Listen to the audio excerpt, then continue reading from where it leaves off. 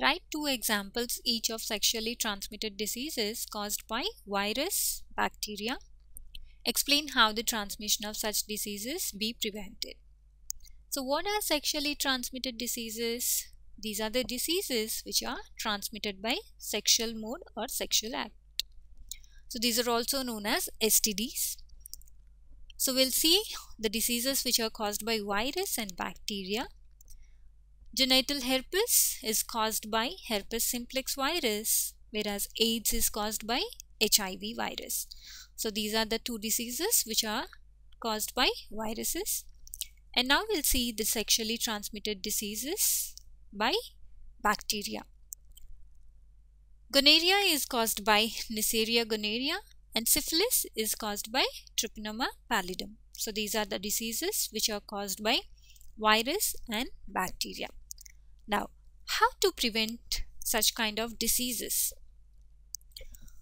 So, having sex with infected or unknown person should be avoided. So, these are basically transmitted by sexual act or sexual mode. So, that's why we should avoid having sex with infected or unknown person.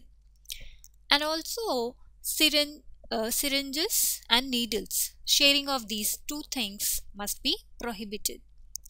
So the surgical and dental instruments should be sterilized properly before use.